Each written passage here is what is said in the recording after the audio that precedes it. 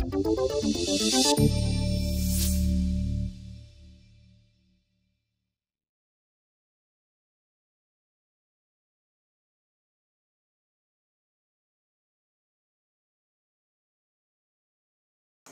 I think we can start. So welcome to Best Practices for Automating Azure with PowerShell and Azure CLI. If you are interested in a slide deck, you can take a photo of this because that's the only slide. The only thing that we will do now is VS Code stuff and go. So my name is Aleksandar Nikolic. I'm a PowerShell and Azure trainer. I'm a Microsoft MVP, co-founder of PowerShellMagazine.com, and one of the co-organizers of PowerShell Conference Europe. Does anyone plan to come to Europe, to beautiful Prague? Couple of hands. Awesome. I'm looking forward to see you there. And I would like to start with the VS Code tip that it's absolutely not related to Azure PowerShell or Azure CLI that I really like. If you see this long line here in line 4, there is that keyboard shortcut that can wrap it up softly and show you everything so you don't need to scroll. Alt-Z, magic, brilliant. I hate it every time when I need to kind of scroll and see all that stuff. So, we will start with some kind of basic things, but I think it's super important to know what are the options for us to learn Azure PowerShell and Azure CLI and what the important articles to learn, because I really believe that documentation plays an important part there. And documentation for Azure PowerShell and Azure CLI is becoming better and better every single day. And for Azure PowerShell in particular, we need to be thankful to Mike Robbins, who is here in the first row. And please, round of applause for Mike. He joined the team 3 years ago, and you can really see the improvements. Trust me, I'm spending a lot of time going through documentation, and the days before Mike and after Mike, very different stuff. So, when you talk about Azure PowerShell works on PowerShell 5 and higher, and PowerShell 5.1 works only on Windows, right? For the PowerShell 7, it works on any platform. If you want to use it on Windows, you also need to have a .NET framework, but that's connected to the requirements for Windows PowerShell, not so much about Azure PowerShell. The whole of Azure PowerShell is a GitHub. Why is that important? Because it's open source, so every time when you have some issues, when you think that some bugs are there, and it's not a kind of a problem with your code, but they change something and things are not working properly, this is where you will go, right? This is where you will go also to check what others are saying, especially in the first couple of days after the new release. That's crucial, kind of to see immediately when something happens when they release new stuff. The release cadence is now once a month, and it's synced with Azure CLI and Azure PowerShell. This session will be about Azure PowerShell and Azure CLI, and you might think like, why Microsoft has two different tools with the same goal, to manage, deploy Azure resources. And the reason for it is that when they started with Azure PowerShell worked only on Windows, okay? We didn't have cross-platform PowerShell, but Microsoft wanted Linux developers to also have a tool from command line to work with Azure, so they started working on Azure CLI. So now we have two, okay?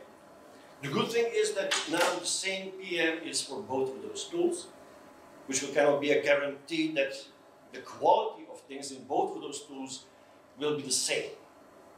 And the gap that exists right now in the coverage, in the behavior, certain other things will get narrower and narrower, which is always good for users, okay?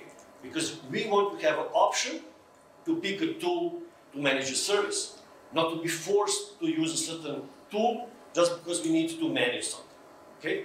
So for example, right now, if you want to manage Kubernetes services, you will probably go with Azure CLI.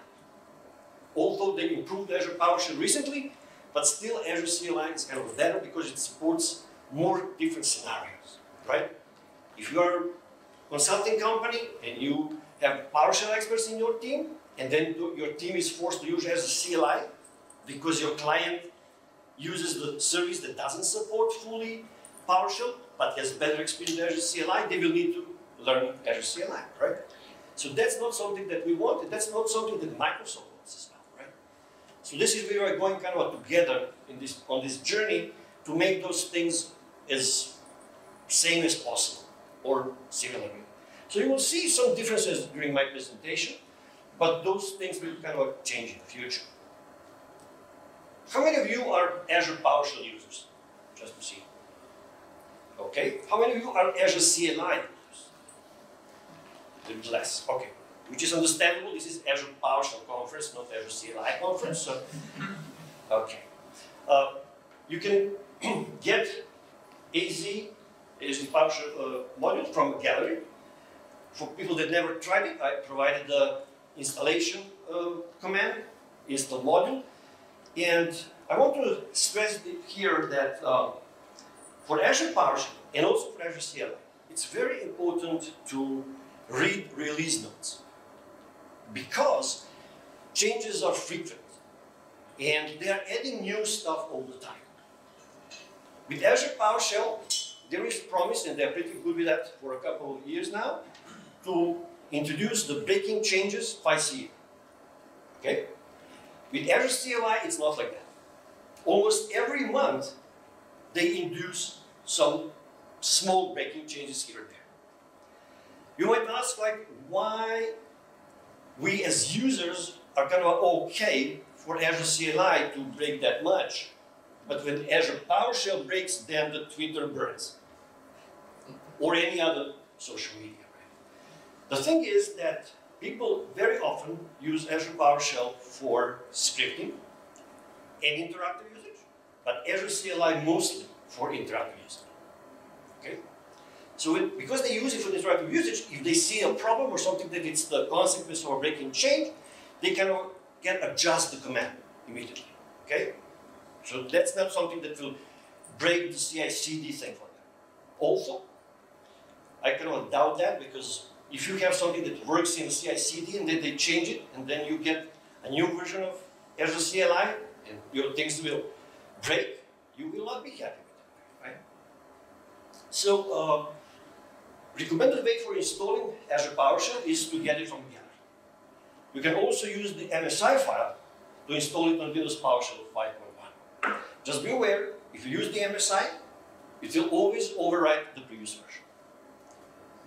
When you use it from a gallery, you will get another new version next to the previous one. You will have it side by side.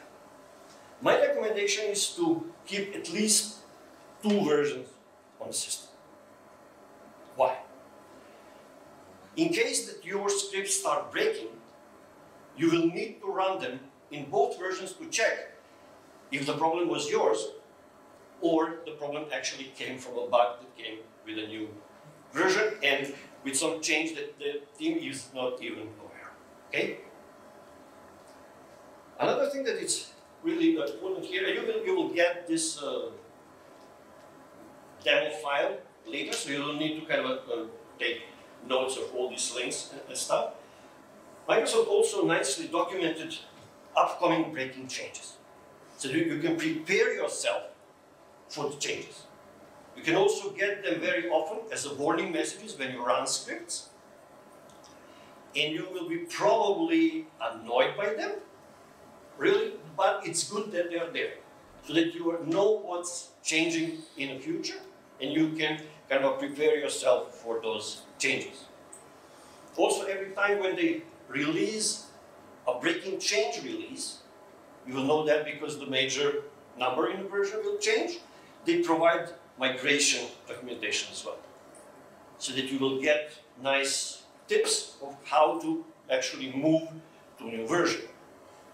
If you are using Azure PowerShell on your own machine, you are in control, right? So if you know that breaking change release is available, you will not rush immediately and get it, right? You will test it first. But there are certain environments where you don't have that control, right? And one of them is PowerShell, right? In PowerShell, which is managed environment provided by Azure to us, we don't have a control. When will they add the latest version to the system? And you still want your scripts to work, right? So it's kind of crucial for you, even if you use it mostly on your own system, but you scan some things in a PowerShell, to check the migration guides and see how those things are affecting you, right? And to start the test, just because we don't have full control, okay? Another document that is very important now is the change that happened with Azure PowerShell when they moved from supporting Azure AD APIs to Microsoft Graph APIs. That change introduced some changes in output objects, so you need to be aware of those. That's a kind of a separate issue to the migration that we need to do with all the Azure AD-based scripts that we have and move to Microsoft Graph, which is much harder. Here, they also provide all the changes that happened, the changes in output objects, changes in the parameters. Some of these are deprecated, right? So you just need to kind of be aware of that change. The Azure PowerShell team was the first that migrated to Microsoft Graph API. The Azure CLI team looked at it for a month to see what are the reactions from the users, and then they did the same, okay? So now both tools are basing all those Azure AD related commands on Microsoft Graph APIs, okay? If you want to update, you have update module, AZ, and you will do it, really. To check the versions and the state of your machines, you can use get module with list available, or get installed module that can also give you the output. Do you have the Azure PowerShell modules installed or not? How many of you are still using Azure RM commands? Anyone? That's good. That's good. Okay, we will skip that part because trust me, in the real world, there is a lot of companies still working with it, and migration is important for them, and kind of a coexistence between Azure RM and AZ.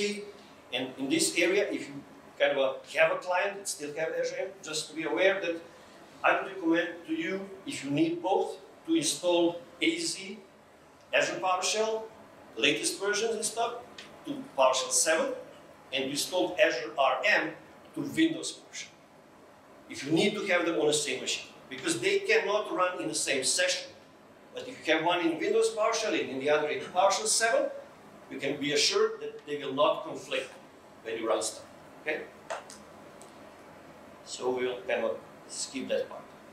The same thing with documentation, open source, GitHub repo applies to Azure CLI as well, and I've collected the links for you to. One more thing that is kind of very cool here with the Azure CLI is that Azure CLI provides easy upgrade command that can upgrade the Azure CLI and also the extensions that you already installed machine. In Azure CLI world, extensions are like modules for Azure PowerShell. Okay? Additional functionality that's very often in a preview, right? So it's not part of the Azure CLI GA release, but you will still kind of need them for certain things, and you will use them, so you can use easy upgrade to upgrade them. One interesting thing, and this is completely actually taken from a really good document, is how to remove Azure PowerShell if you have a need for it. Well, I will be sad if you do it, but they will be sad if you do it, but like there are ways. And because if you have multiple versions of the system, it can be really complicated. Recommended is to remove practically everything. And those are the steps for doing it. So it's kind of cool that it's completely documented and tested by Microsoft. I don't know if Mike is responsible for this code, but I assume it is. Right, that code, so if you have any issues, let me know.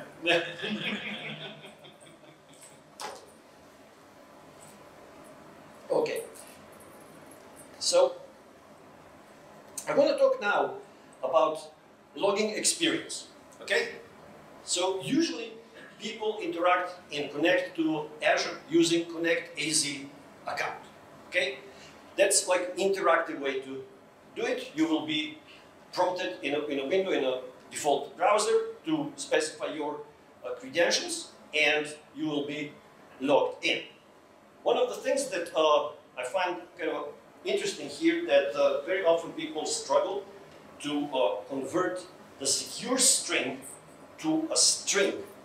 Because if you want to use it from a command line, with Azure CLI, for example, all the time, they ask for string for passwords and secrets, right? So I provided here a couple of commands that you can use to actually convert secure string to a string that you can use without exposing it at the command line instead of typing, so that it doesn't go to your history. There's one thing that is really interesting to me, and I'm still puzzled by that if you type your password in a PowerShell shell and it goes into history thanks to PS readline, everyone will tell you that that's a bad practice, right? We are trained as PowerShell users to use secure strings, right? One of the easiest way to do it is to kind of use a dummy username and create a get credential. And then from get credential, you will fetch the plain text password, right? Without typing it, so it's not visible there, it doesn't go to history. But very often when people use Linux and they're in a bash shell and they use the Azure CLI there, they, without any problems, type a password when they are asked. And I'm always curious why we have that difference in the culture. Like in Windows, like secure string, never ever type things. But in bash, it's kind of like, okay. Think about the scenario when you are prompted in a browser to enter your credentials and you start typing your password and password is visible, you will freak out, right? And you will go, oh, wow, what's happening here? Close the page, right? Immediately. So why is it okay to then type the passwords at the command line? Still kind of a puzzle for me, but they say like, that's my least problem if they kind of own my machine already, kind of thing, right? I don't care. I'm not sure about that. Now we have probably the easiest way to connect with Connect AZ account -identity. If the system managed identity is enabled in Azure VM, in Azure Arc enabled servers, in Azure Automation, that's the way how you will connect. You will not deal with secrets, okay? Outside of your environment, you will actually assign the roles to that managed identity so that you know that it's kind of a bad thing to assign contributor on a scope subscription to certain managed identities. You will go and follow the least privilege rule, right? And you will have better control on things. So if you can enable managed identities, if you can leverage managed identities in your environment, please do, okay? Very often what I do is, for my scripting environment, I'm adding my own machine to Azure Arc to get the system managed identity. Or what I now recommend to people to do, modernizing things is now kind of an in term. They all like to modernize stuff. So modernizing your scripting environment. If you have on premises a jumbo server that your admins use to manage Azure or Microsoft Graph, a much better way to do that is to onboard that machine to Azure Arc and then leverage Azure Automation to store your script in Azure Automation, to leverage the managed identity, to use the Azure Monitor to monitor the success or a failure of your scripts, to use the provided encrypted credentials in Azure Automation or use the Azure Key Vault, then to store hard code and do with other stuff with the secrets. Recently, I was in a company when they told me that they are very aware that hard coding passwords in scripts is a bad thing. So what they did, next to their scripts, they have another textual file with a password, and they read it from the script. So that reminded me of those people that were kind of aware of security issues, and they didn't put their passwords on a post-it on a monitor.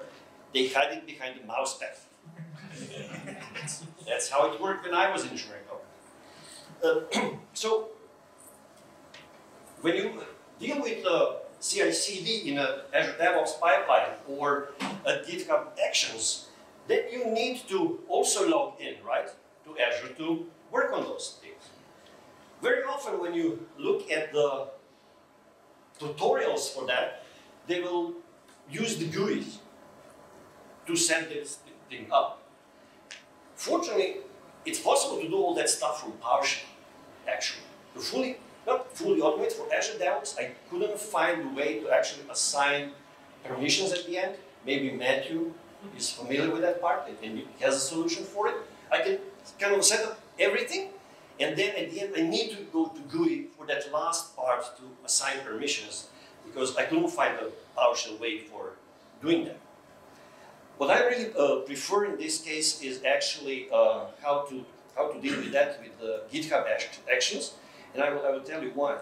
In the GitHub Actions, if you ever set up the workflows for a GitHub action, you know that if we want to use the logging action for it, they will tell you you need to create usually Azure_credentials variable, and that variable will contain information about your subscription ID, your client ID, your tenant ID, and the client's secret, right?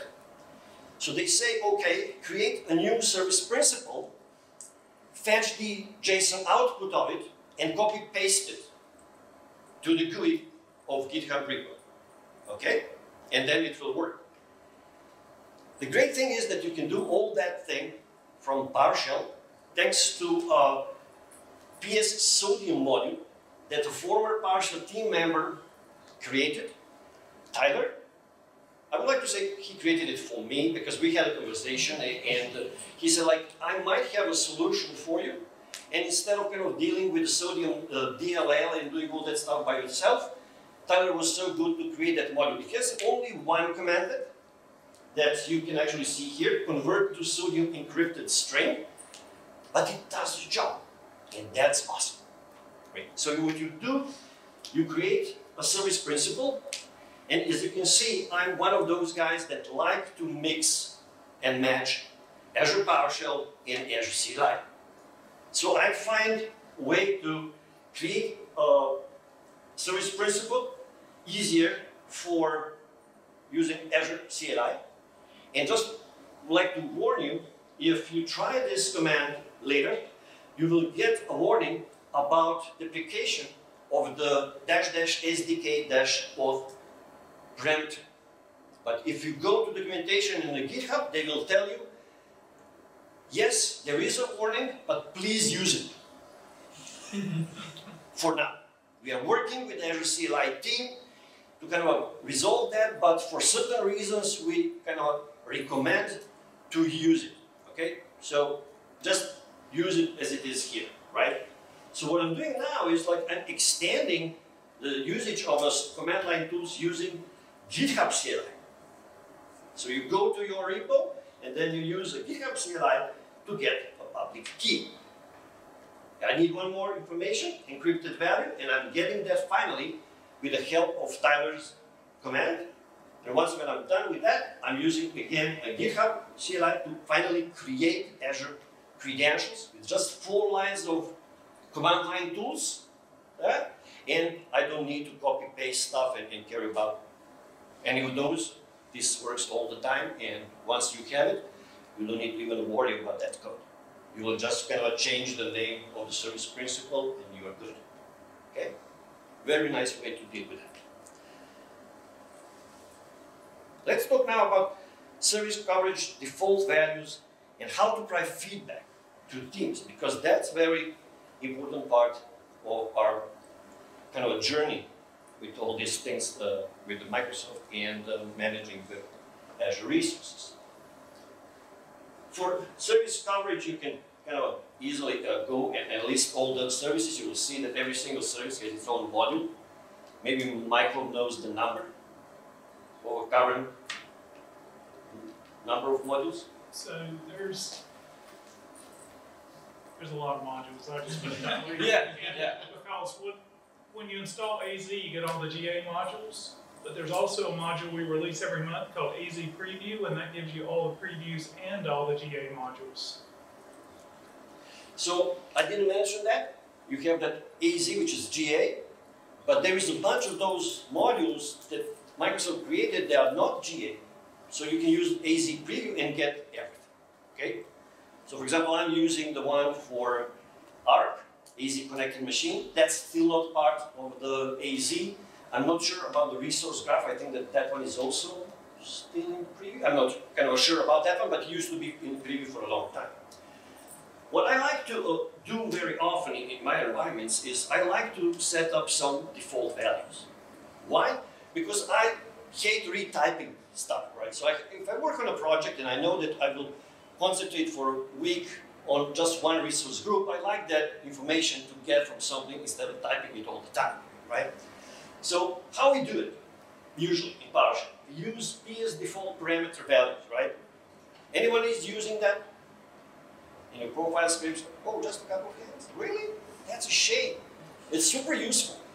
I mean, seriously, like super useful. And here, the Azure PowerShell team provides a set AZ default, which is kind of a great, but unfortunately they are setting only one thing, resource group, nothing else. For some reason they stopped. They had the idea to kind of get better with it, but then they stopped and only support that. The difference is that with PS default parameter values, that applies to all your sessions, everything you type. But the set AZ default is a context aware. So when you change the description, then you can get different things. And for example, you can use PS parameter default values to specify that every time when you use get AZVM, the name of the resource group is a lab.rg. Okay? And I'm showing here another technique that is really pretty cool, and I think that I got that from Lee Holmes. I'm not sure anymore, because I'm forgetting the sources of information if I don't take a note. Can you tell me what's happening here?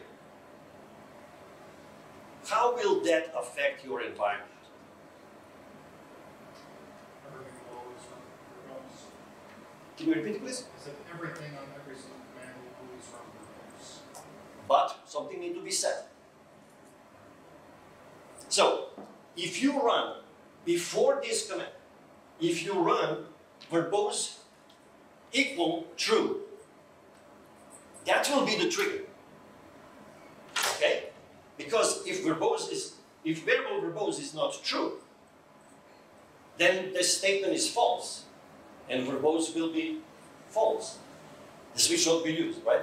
So when you want to have a verbose for a couple of your commands, not just one, you first say -verbose equals true, and then every command after that will actually use switch -verbose. Pretty cool technique for any other stuff. I really like that. Oh, so let me enable that. Okay, so I will run this, and then I will set verbose to true, and you will be a little bit surprised, I think, with a couple of the outputs here. So if I run get AZVM, right now, because I didn't enable another one, I've got everything. Oh, here it is, here. So let's just check if it's true. It is. Get AZ function app. Look at this. Can you imagine? They are setting like more than 10 global variables. Why? I figured that yesterday. It was a surprise for me. Why they are doing that? Why they are polluting my system? Right? I mean, they're getting those variables in my session, right? They're changing the global variables. That's something that should not be used like that. I need to talk with the developer to I mean, it's kind of surprising, right? I never ever thought that they will do that. And I can just prove that to you. There's a lot of those here. They're just there. If you rerun it, you will not get it because they will check, like, are they already there? If they are there, let's not use them. Right? So if I switch this to null and then rerun this, you will not get any of those. Just this progress thing, and this is also surprisingly a very slow thing. Right? I don't know if you experienced that before, but the AZ in this case is much faster to give you a list of the function apps. For some reason, PowerShell is really slow doing that. I don't know why. On an Azure CLI side, there is AZ config set that can allow you to set lots of different things. And it's very well documented. So here you can just see a couple of examples of the things that you can do. You can turn on or off the telemetry. You can turn off the file logging, set location for it, define the default value for it. And the good thing is, and I will talk about it a little bit earlier, is they are leveraging the AI, not ChatGPTs. They did it before all the craziness about that. AZ find, AZ config will give you examples of how to use AZ config. And you can use it for any command that you want. AZ find, AZ VM list, AZ account list, or whatever you want to do it. And you will get some examples with the help of AI. Very nice stuff. It's not like a predictor in Azure PowerShell that has its own value, but this is still pretty cool. There's one thing that I really like as an experience here, something that it's really, really cool. They have a way to specify how to deal with dynamic installation. What does that mean? You will try to run a command that is actually not available at this moment in Azure CLI. The Azure CLI is clever enough to recognize that that command belongs to extension, and you have a full control on it. Do you want to be prompted to install extension and then the command will run? Or it can run automatically if you need that in a CI/CD environment, for example, when you are not there to say yes. Okay? Very useful. So you might have a script when you just have some commands that belong to extension, not to original Azure CLI GA, and that will work. Very nice experience as well, right? So I can kind of show you that very quickly. So now I set this to no, and then when I run, AZ graph query should not run on my system because I don't have, I removed this.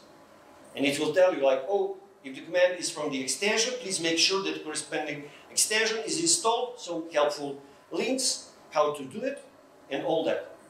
If I change it to prompt, and then run it again, it will tell me, okay, this command belongs to resource graph. Do you want it? I say, okay. I say yes. I say yes, and I will get it. And then once we install it, it will actually run the command. Great stuff. I would like to see that in PowerShell. Because we just joined by a PM for Azure PowerShell and Azure CLI tools, Danny Carroll. So he's taking notes. To provide feedback to a team, send feedback, resolve AZ error, very useful also to get the error messages because they will probably ask you for a little bit more information what's happening there. And also for Azure CLI, there is a way to provide feedback that it's kind of cool because it's interactive. If something bad happens, for example, then you can kind of run it and it will give you a list of the things that you can do, create generic issue or kind of, you see, failure, okay, one. And then it will open a GitHub repo in Azure CLI with the populated value of your environment. You don't need to retype that. Who likes to type all these things that Microsoft is asking for us for bugs? No one. They don't even want to do it. So that's really, really cool. And this is one of the things that I just wanted to show you. If you are annoyed by breaking changes warnings, this is how you get rid of it. You set item or inventory label. This is a little bit different syntax. Don't be kind of puzzled by that. Suppress Azure PowerShell breaking change warnings. You set that to true, and you will not see it. Okay? If you don't like it. Persistent parameters is one more thing in Azure CLI that will allow you so that some of the parameters that you are using, like a resource group, location, storage account name, and some others, there's like 6 or 7 of them, will be stored in a file, in a working directory, so that you don't need to retype all those things. So you may say, like, how is that different from an AZ config when we can define defaults? Think about those defaults with AZ config as global defaults, and this one as a local default, right? For your working environment. I don't have a lot of time to kind of show you all of that, but it's kind of very useful as well if you don't want to type all those things when you work interactively with stuff. Also very well documented thing, so it's not okay. So you've seen a couple of those things, so I will not demo that part, but because you've seen it with some demos with Jason Helmick and things, so just be aware that those things are kind of enabled by default in a Cloud Shell environment. Help files when you are at the end of the command, or help for a parameter, or just inline help for parameter, and then you can also use the Alt-A to go from parameter to parameter, which kind of is super useful when you do the predictor and you get as the answer very long command, and then with the Alt-A you switch from parameter to parameter, that it's not your value, and then you change the value and then you run it. So you have a kind of good experience with that. You've probably seen that a couple of times. Those things are already demoed a couple of things. One of the things that I would like to show you in Azure Cloud Shell, and you've seen Cloud Shell probably also a couple of times, is that Cloud Shell is a browser-based environment that is pre-populated with different tools that we can use, and we can access it from a browser, but you can also access it from a Windows terminal.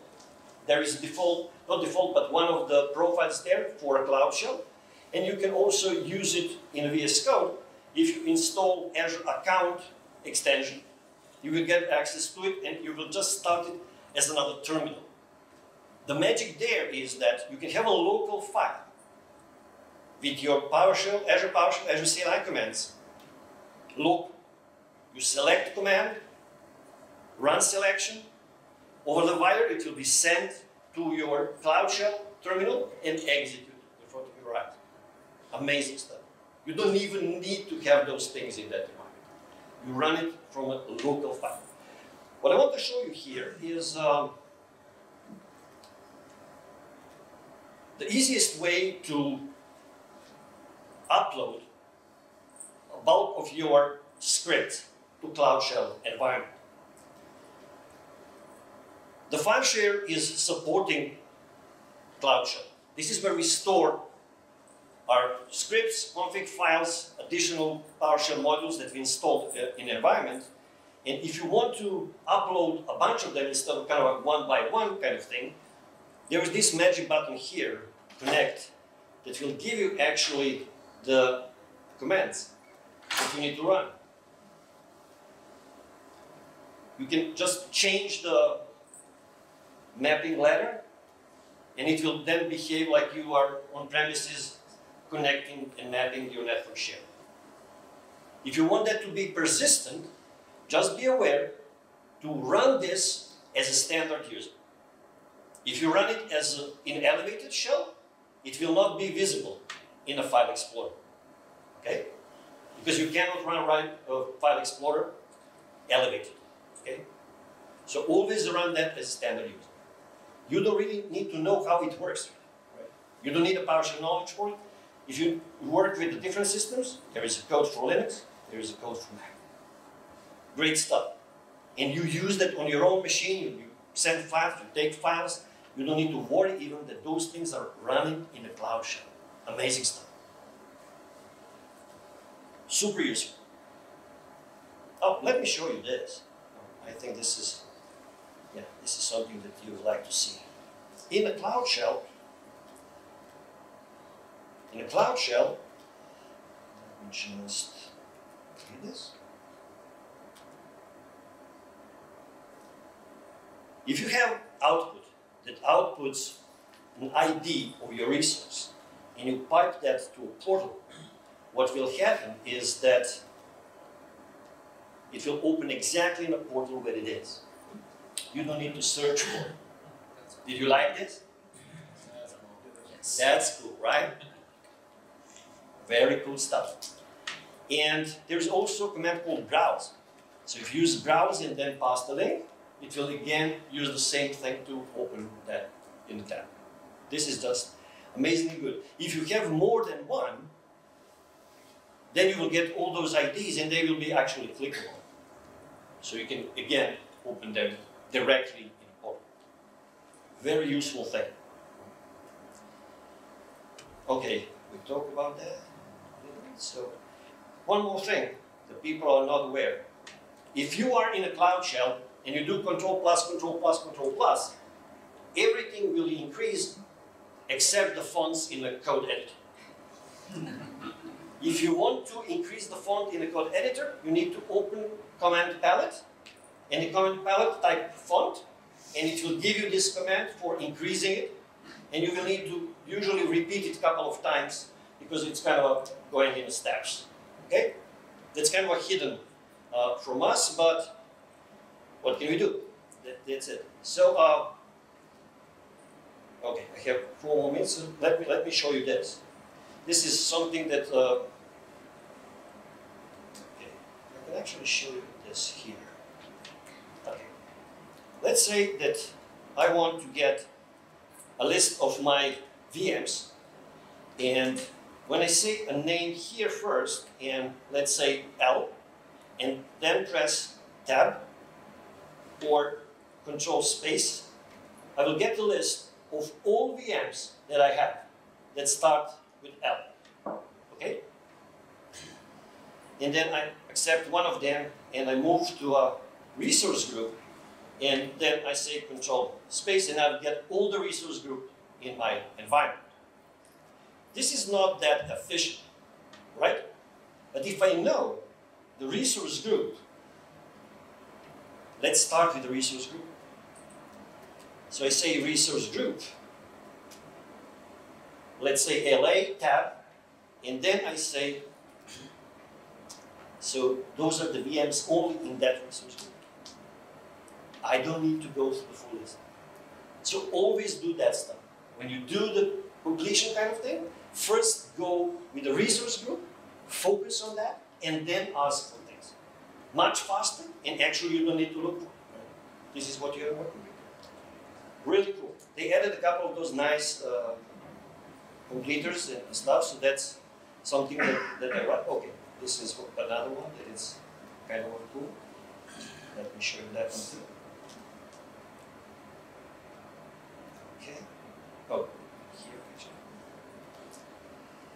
CLS. So here we have stop ACVM ID, and you know, like IDs are those long lines. So here, with the start demo VM, I know that this is how partially my VMs are called. When I go with a tab, I'm going through all the VM with the demo VM in the name. And then I can then finally find one that I want and stop that machine. Okay? So that also works. Kind of a cool thing. For troubleshooting, I want to kind of just say one thing. It's crucial for a single command to use -debug or debug preference variable if you want to run it for more. This is something that the Azure PowerShell team and Azure CLI, Azure PowerShell team will ask you when you file an issue for the things, and even for yourself, when you are not happy with the behavior, with the results, -debug is the thing, right? You will be amazed with the amount of data that will come back to you, right? So there's something that I wanted to show you that I just need to find it very quickly because I think that will be kind of a cool way to finish all this. Let me do it this way. Okay, so let's say AZ VM list. If I do it like this, what I will get as the output is a JSON string. Okay? Look at this. You pipe this to code hyphen. What happens is that will be open in a file. Much easier to browse. Okay? If it doesn't open like this, if it opens just one line, very, very long line, you do this. Right click, format document, as long as it recognizes JSON, it will be formatted for you, and you can very easily browse that JSON string in the convenient Visual Studio Code editor. Very useful when you're dealing with the JSON output. Okay? You can do the magic with those piping to code hyphen because it always is redirected to a file. If you are happy with things, you can then save it, or you can just kind of browse it and go through it, and it's pretty cool. So that's all that I prepared for you for today. I hope that you learned something useful, and if not, we need to repeat the session next year, and I will be back. So thank you for your time, and